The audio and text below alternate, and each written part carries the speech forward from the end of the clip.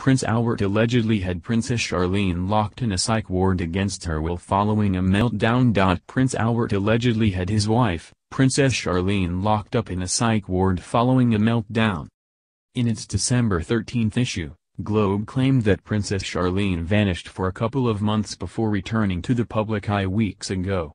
However, she has not been seen again and there are fears that she's being locked up at a facility. Weeks ago, Prince Albert released a statement regarding his wife's mental health and well-being and said that Princess Charlene needs rest and peace. However, the tabloid claimed that there's more to the story than what Prince Albert is letting the public know. There are claims that he kept his wife's passport to prevent Princess Charlene from fleeing Monaco even though she has wanted to leave for months. The tabloid also claimed that Prince Albert's recent scandal where he was accused of fathering his third love child has taken a toll on his wife. Even though Prince Albert denied fathering the third child, eagle-eyed royal fans noticed that Princess Charlene cut her hair shortly after the story made headlines. He claims his wife was overwhelmed and couldn't face official duties, life in general, or even family life before and after returning to Monaco, and it will be several weeks before she surfaces. But insiders fear Albert is burying the truth to protect his ego and millions, the source said. Following the ongoing tension between Prince Albert and Princess Charlene, reports revealed that the royal decided to pull his twins out of school while their mother recovers. According to Express, Princess Gabriella and Prince Jacques are currently being homeschooled. This arrangement will continue until after Princess Charlene returns home. Prince Andrew also stressed that his children are still able to socialize with their classmates because 4 of their friends are also studying within the palace walls. The publication revealed that Princess Charlene moved out of the palace between May and November after she developed a severe ENT infection during her trip to South Africa. 2 months ago, Princess Charlene underwent treatment before she returned to the palace briefly. However, she later decided to seek more treatment due to physical and mental exhaustion.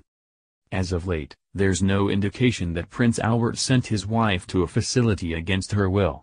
And it's not also true that Princess Charlene's passport was taken.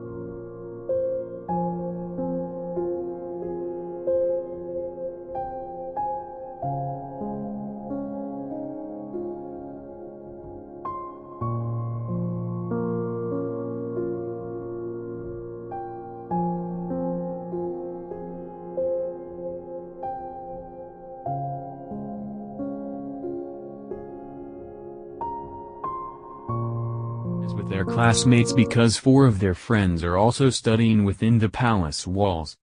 The publication revealed that Princess Charlene moved out of the palace between May and November after she developed a severe ENT infection